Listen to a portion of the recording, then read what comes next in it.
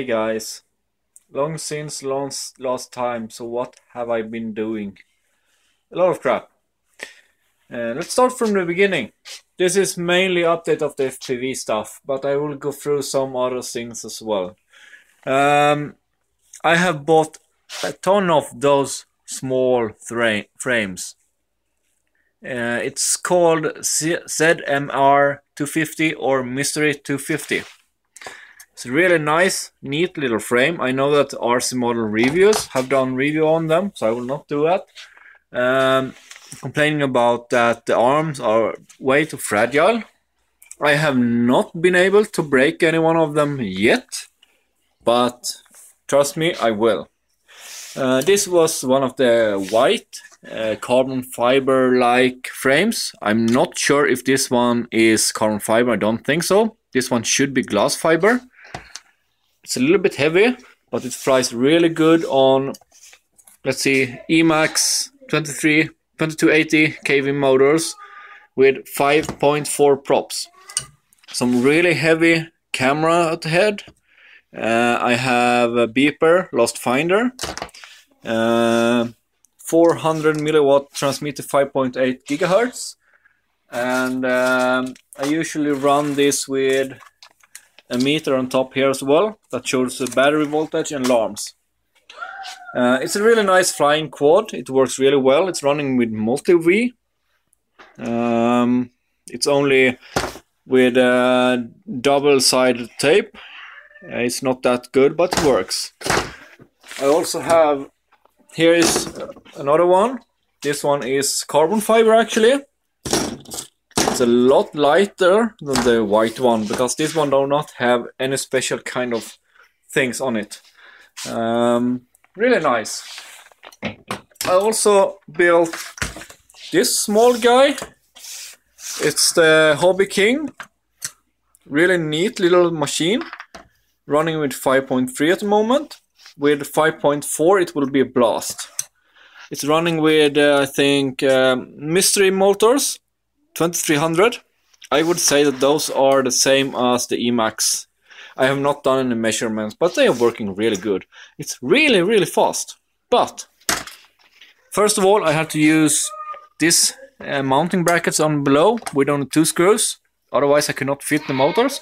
And the ESCs I'm running. Let's see if I can get focus. As you can see there, the chip is removed. That's the 5-volt regulator. The high one is there, but the other one is removed on 3 of the 4. The 4th one is actually broken as well, but I had to remove them because with them there they were short-circuiting. So it's actually made up of some broken hardware I had lying around. Multi-way as well, and it's really fast. I will put on some FPV equipment on this one. That's the next thing. I bought this from Hobby King. Let's see if we can unbox them. Sorry.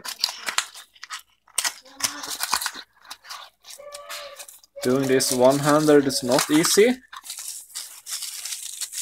It's a really small camera. Let's see here. On this one I have this big camera. It actually weighs like 60 grams. Compared to this little sucker. It's so damn small. It's a wrong lens. It's 3.1 millimeter. I will be changing it to 2.7 or 2.6. But compare here. Do you see the difference? It is said to be 520 or 600 TV lines. So it should be enough. 5 grams compared to 60 grams. That will be a short review of that one, I hope, if I have time. Guys, always have a beeper like this one on your battery, reminding. I also bought a Fat Shark glasses. This is the battery that comes with it. It's secondhand and it didn't work. Let's see if you can see it here. This contact here was not properly joined. It was actually rusted away or corrosion away. So I tried to fix it, but I didn't manage to get anything on this tab here. So I'm not sure how to fix it at the moment. Also the card that was here, the electronic protection unit that is on those, so you do not discharge it too much or anything like that, was also broken. So I had to remove that as well, because the battery cells itself are good. At the moment, that is put aside. Next thing, I bought a couple of these to test out. Why, you say? I might be using the big one. That's because I do want a smaller one to charge my batteries to my glasses. It's small, very small. It actually runs, as it said, by 12-bit microprocessor. It will be charging with 1 amps. So that's fair. I mean, if that's true and it's working, it's really, really good. So let's open it up. Some screws magically disappeared inside. The power units looks good. Big capacitors and all that. Discharging resistors should be okay as well. Underneath, looks quite tidy actually. That's the UC that is controlling it, the 12-bit microcontroller, I think. But there is no number on it. I cannot see what it's about. Other than that, looks good. I will be doing a test, connecting it to the computer and measuring it up during a charge of a battery and see what it actually does. Let's put it back together. Because if it's working as it should, it will be really good. Let's see here if I show you. Yep. Sorry. Here is the charging station I have. There we have it. I'm using the iCharger, of course, and I have a turnkey machine as well. They're connected with normal banana connectors here, and I can see how much power I'm using, and I have the charger for the LCD screen. But my thought is to placing those somewhere around, perhaps up here in the lid, a couple of them. So I'm just having a shelf where I can put on the small batteries as well. That would be really neat, and I don't have to use this big charger for charging the smaller batteries. And my plan is to be charging batteries like this one that I will be using for my FPV gear. That would be good.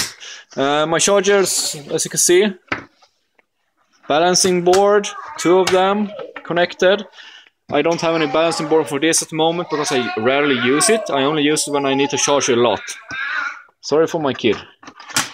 And of course, important to have a battery meter. So, next thing. It's a big mess here, as you can see at the moment. I have a lot of stuff going on. A lot of controllers, some quads. Anyways, I watched Flight Test and I saw this Vector flight controller. And I couldn't bear myself and I bought it. So, what am I going to do with this one? I don't know. But the on-screen display is so damn nice. So I'm actually thinking of using it on my Tarot 680 that is at the moment running NASA. But then I don't get the waypoints at the moment. So let's see.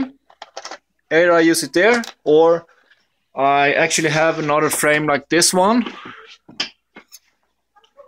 that I might be using.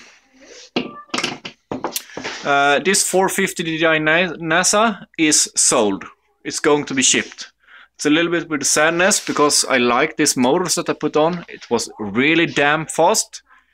But I need to get the money for other projects. The SK450 I have over here is also sold. And it will be shipped. I also sold a couple of those. I need to build. I'm going to build 2 more. As you can see, I have a couple of more over there. I have like 5, 7 of them left. So that's the next project as well. Other than that, yeah, I have been busy. I have had a lot of stuff incoming. I have a lot of new transmitters that I need to test out.